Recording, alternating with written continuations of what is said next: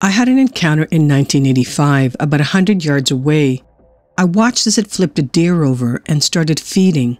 After witnessing the flip, I quickly scampered back to the house. I was walking down a pathway we maintained about 200 yards behind the house. I had a clear and straight line of sight to the said Bigfoot.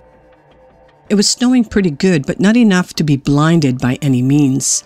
It was crouched at first sight, then stood up with the deer in hand and flipped it as to get to the other side of the carcass.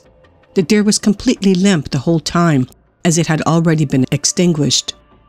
I didn't tell anyone at home because I was already asking questions about Bigfoot and got laughed at.